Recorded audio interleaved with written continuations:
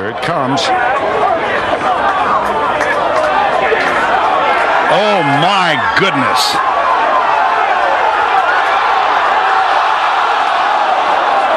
Oh, wow. Good morning, everybody. Robbie with Golf Course Cuts here. And it's a beautiful, beautiful Monday.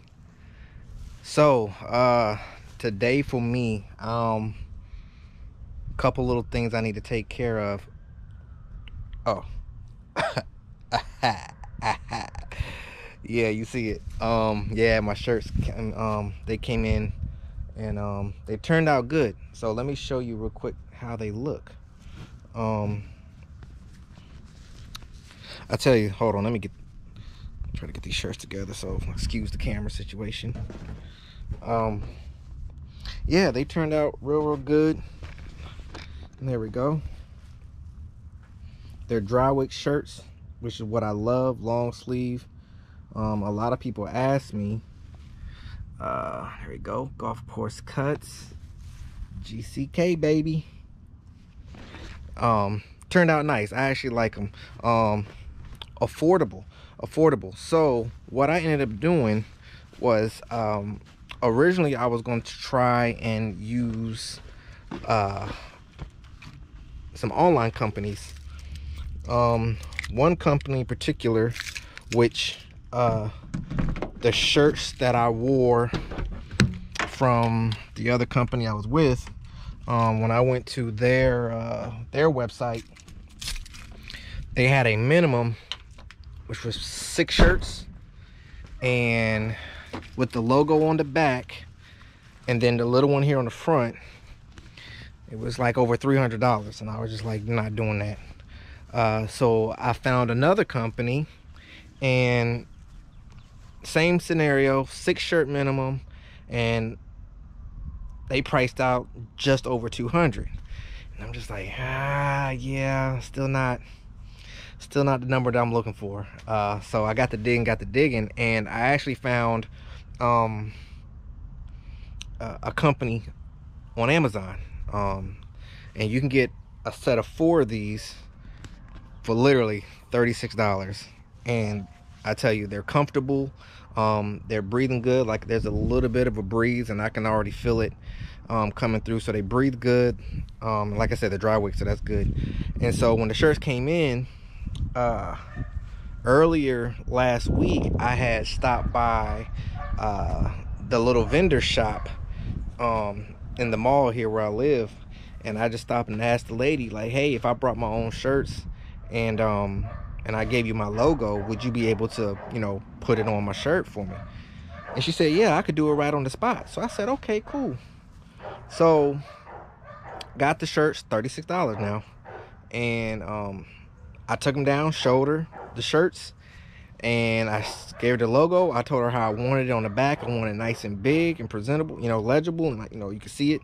And then I want, you know, the little one up front. $100, man. So 4 shirts, logo on the front and the back, $136. Can't beat it. I'll be ordering more. So yeah, that's how I got my shirts. I love them, and we gonna rock with them, man. So a lot of people ask me, I got a lot of guys always asking me, man, aren't you hot out here with that black long sleeve shirt? Let me tell you something. From the military days, I learned, being over in the desert, that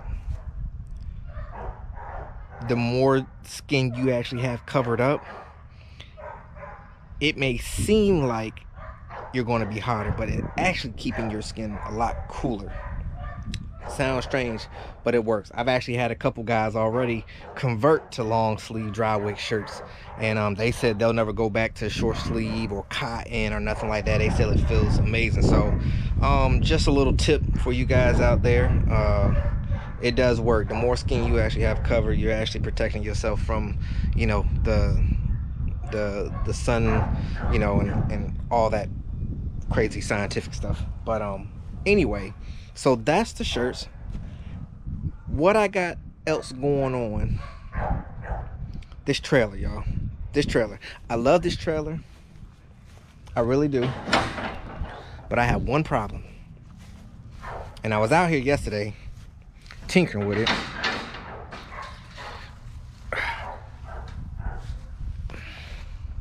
And I have a little problem. So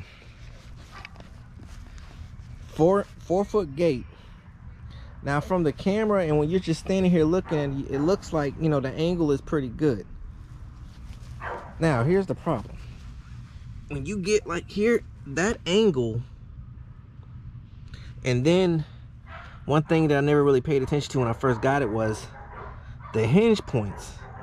The hinge points are actually higher than this. Let me see if I can get it. See that? So what's happening is as I'm coming up or down, the deck or the spindles, depending on when and where I'm coming on the ramp, is catching. And that's irritating to me.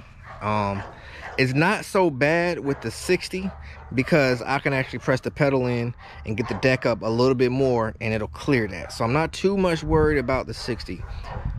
But the 42, it catches.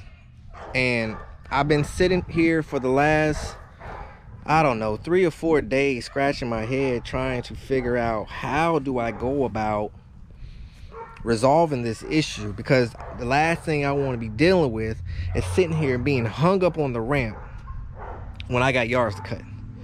So my first option, I was thinking, okay, well, what if we just take the trailer to the weld shop, have my man either break those welds, drop those mounts down, and then I should be all right.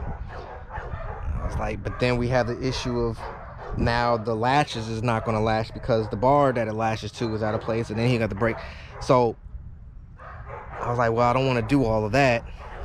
And I was like, well, I'll just have him, you know, weld me about another 2 foot of ramp, you know, and then I'll extend it out, therefore giving me a more less of an angle attack.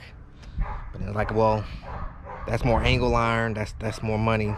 I'm not trying to spend that money. So then I said, okay, well, what if I were to change my receiver? Because right now I have a drop receiver, as you can see. I said, well, what if I just put a higher drop receiver? You know, and what that's going to do is that's going to kick the trailer back a little bit, and that should fix the problem. Well, the receiver is, what, 75, 80 bucks. And what I don't want to do is I really don't want to riding at an angle, because I kind of want my tires to ride even, you know, or wear even. You know, that's gonna be a lot of weight on, that's putting more pressure on the back tires. So I didn't want to do that. So then I was like, okay, well, I seen a guy on YouTube, I can't remember the name of his company, but he has, somebody's burning something. Okay. He has a jack, but the cool thing about it is it's like this little thing that you unlatch it, and the whole jack will drop to the ground. You tighten it and then you turn it. He said they're at Tractor Supply. So then I was like, okay, well, I could run and get that, and then every time I get out the car, all I gotta do is just drop it, you know, run up the jack, and then I'll be all right. But then I started thinking, when it's 95 degrees out here, who wants to sit there and do all of that? So I said, no, that's out of the question. So then I was like, well, what if I could somehow make a pivot point, in a sense, on the gate, so that way as the mower is, you know, coming up, and once it crosses that pivot point, the back tires will then be lifted up, you know, so it'll keep it and it give it enough clearance to cover, you know, to clear that that angle point. So I was out here and I was I was playing with some 2x4s, as you can see, and I had them laid out, and I was trying different positions, and it just wasn't working, y'all. It just wasn't working. So I don't know what I got going on today. Well, I mean, let me rephrase that. I know what I got going on. I need to get that fixed, or I don't know if this is a good thing or a bad thing. Because like I said, the 42 is merely for yards that the 60 can't get in the backyard. The 60 pretty much runs most of my route from front to back, but I needed the 42 because I do have customers, and I do plan on picking up other customers that might require the 42 that the 60 can't do. So I was thinking, what if I adjust the deck? Because here's the thing, like, this thing has a lot, see all that extra play? If there was a way that when I brought that lever up, if there was a way that I can actually get that deck to sit higher during transport, that would solve my problem. So I'm thinking, if I just adjust this deck as high as it can go, and I know it might throw off, you know, the height adjustment. So if I have it up as high as I can, it might not actually be 3 inches when I put it in 3. You know, it might be 3 1/4 or something like that. Most of my yards around here, we cut 2, 2 1/2 for the most part anyway. So that shouldn't be too much of an issue.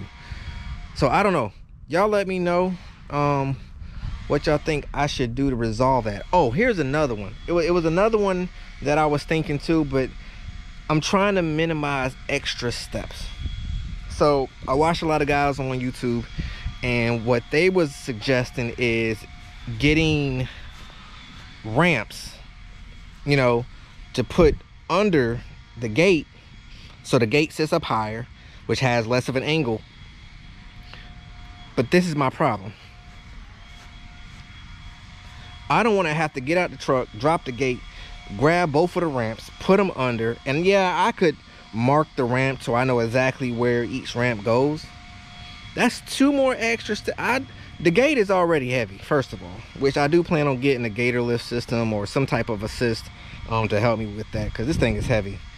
But then also having to put those in, and that's a lot of extra time. That's just too much. That's too much. I'm not doing that. That's not my thing. So I'm just trying to find something that's going to be effective, so I can just drop the gate and go. So y'all let me know in the comments what y'all think I should do. If all else fails, I might just have to get the higher receiver and ride the trailer with, you know, the back end being down a little bit. I don't know. Like I said, I'm very picky when it comes to my stuff, man. I just like my stuff to be how it's supposed to be. You know, I really don't like adding. I shouldn't have to add extra stuff, but hey, it is what it is. Sometimes you got to do what you got to do. So I'm gonna go ahead and cut this video off. I didn't expect it to be this long, as always, but hey, it is what it is. It's your boy Robbie, Golf Course Cuts. We catch you on the next one.